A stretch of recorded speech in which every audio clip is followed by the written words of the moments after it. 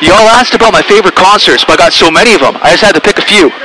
I was 20 years old in Edmonton, Canada, back in spring of 2009. My friend Cordell phoned me and said he had an extra ticket to a Neil Young concert. So I drove across town and got there in the nick of time. We snuck down to some seats at stage left, so we could see and hear Neil play from up close. It was an amazing experience. He played every instrument on that stage. That was a great concert. What a talented musical genius.